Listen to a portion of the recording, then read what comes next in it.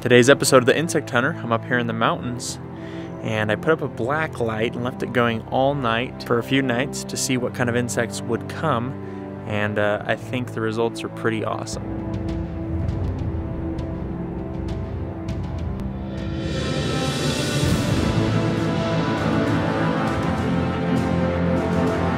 Hey guys, before I get into the episode, I want to remind you guys about the Insect Hunter Wall of Fame.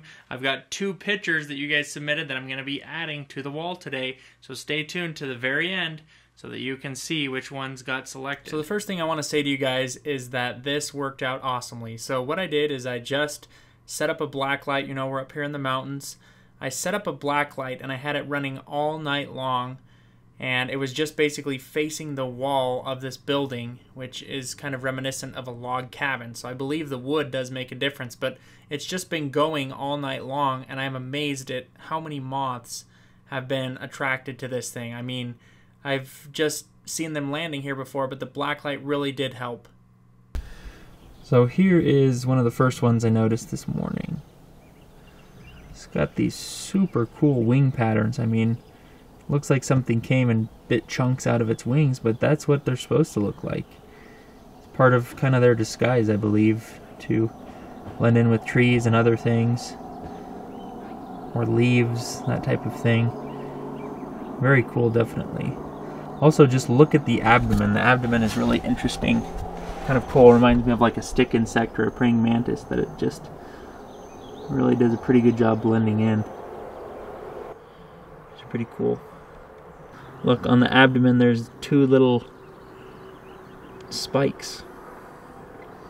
I don't know if these are an extension of some scales or something, but kind of cool looking for sure. And these guys have just been attracted to the black light. Kind of gives them a source of heat so they can stay warm and relax, and then just kind of draws them in, so it's pretty cool. So that's a neat one. Here's another one of that same species. Just beautiful colors, really interesting moth. Now, around here there's all sorts of other moths. Most of these are all trying to blend in with trees. Here's one here. This would blend in perfectly with a dead tree. It's got some pretty cool looking striped legs, which are kind of cool. Here's another one, very similar. This one down here I really like because it's got super fuzzy legs. Really cool looking. Really cute in my opinion. Well, this one up here is definitely one of the coolest. Look at this guy. Look at those fuzzy legs. Get that nice white color. This one I almost think could be mimicking bird poop or something. I mean, seriously, it looks like just a chunk of bird poop other than those really fuzzy legs up there. This one's got a couple spots on there which are often to mimic eyes to kind of scare away predators. You see the 2 dots there. This one here I really like how when this one is folded up its wings, it almost has like a ridge or almost like spiky appearance to it. I'm not doing anything with them really. They're cold right now.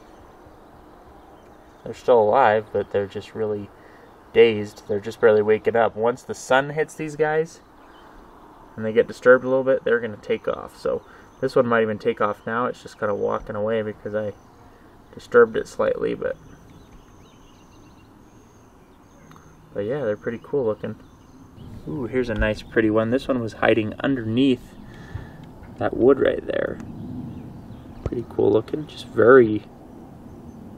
looks very bland in general, but it's a nice pretty moth. Very big. Another one trying to blend in with this environment. Here's another really pretty cool one. To identify these, I'd probably have to kill them because I'd have to spread out those wings and look a little closer, so I'm not going to guess unless I really know what kind it is or if it's a general group, but they sure are neat. You see this one here I think is warming up. Look at her go. These 2 that I touched, she's kind of flapping her wings like that, which is going to kind of it'll warm her up so that she's able to take flight. This other one here is kind of doing the same thing. Just moving around, getting ready to go for the day. You can see there's tons of pollen here on this deck. It's just crazy how much pollen there is. Stick my hand out and see if it wants to come.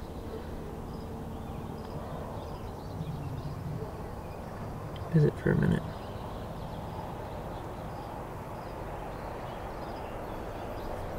Look at that. So beautiful. Look at those spikes. It's got like three spikes. So cool. It's awesome. I love what those wings have done. Got like these chunks cut out of them and have like spikes. It's so cool. Such interesting creatures. Let's see. Oh, this one's trying to get warmed up and ready to go. Whoops.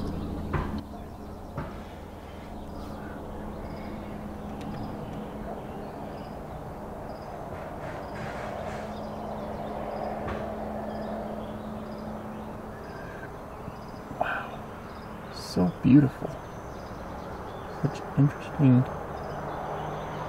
patterns and colors. Still going over here. Oh, about ready to fly. One key thing I don't want to do is I don't want to touch the wings, because as I touch the wings, the scales will break off. And then that's just not nice, because they won't look pretty. So I'm going to try and get its legs, or underneath on the underside of its abdomen.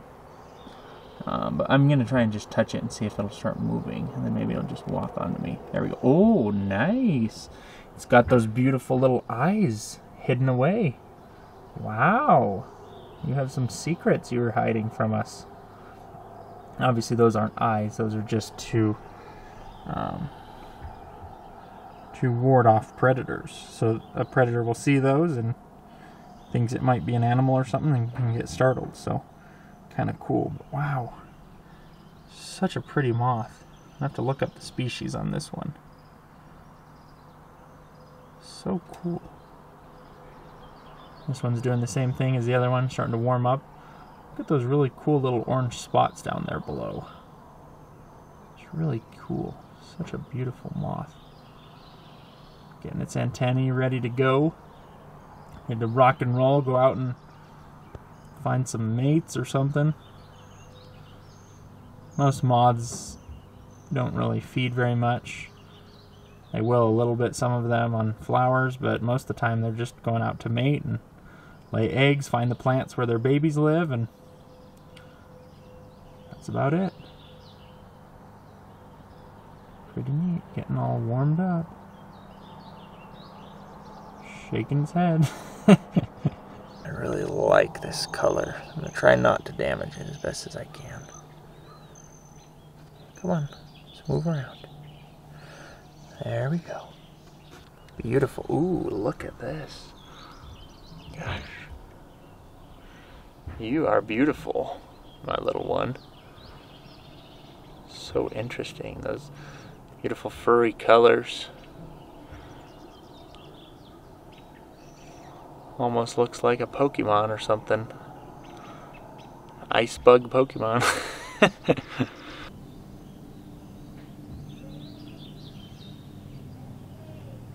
Wow, so cool to be so close to these beautiful creatures. So wonderful. This is one of the nice things about going out and camping. I don't particularly enjoy camping, but getting to see more insects is always amazing. This one's still warming up, so maybe my finger will help it warm up a little faster. Probably going to get into that flight vibration mode here soon and take off. I'm just going to put her back down, or it, and let it warm up and then take off for the day. So when I first put this out, a whole bunch of mosquitoes and midges and things were flying in here, but the midges and other insects that were here last night, they just disappeared. They just left. I bet as soon as the light came, they found something else to do. So these ones weren't attracted by lights in particular, but here's another tiny, tiny, tiny little moth, microlep. These were just attracted to the side of the building. Okay, so last night I did it a little different. Instead of putting it up on, putting it up next to the side of the cabin. I put out this tiny little, almost like a sheet. It's something for like a Christmas tree skirt. It didn't seem to attract the moths quite as much from what I'm seeing, but maybe it was just colder last night, I don't know. But we did, luckily, get this right here. Super excited, I love these. This is a tiger moth, so we'll see if we can grab it. Here's a beautiful looking tiger moth, and they have beautiful designs. I love the designs on these. Almost zebra-like, and then they've got that reddish color underneath on this species. Very pretty.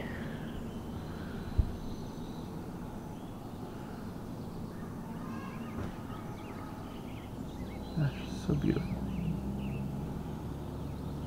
It's very cold right now. Not able to do much of anything.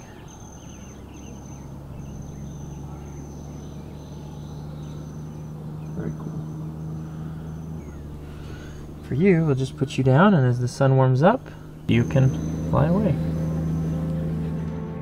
So as you guys can see, that is a great way in order to find and be able to catch a lot of moths, whether you're doing that for crafts or for an insect collecting project, or if you just want to see moths. I thought it was awesome. I enjoyed just getting to handle them very gently, trying not to destroy those scales on them.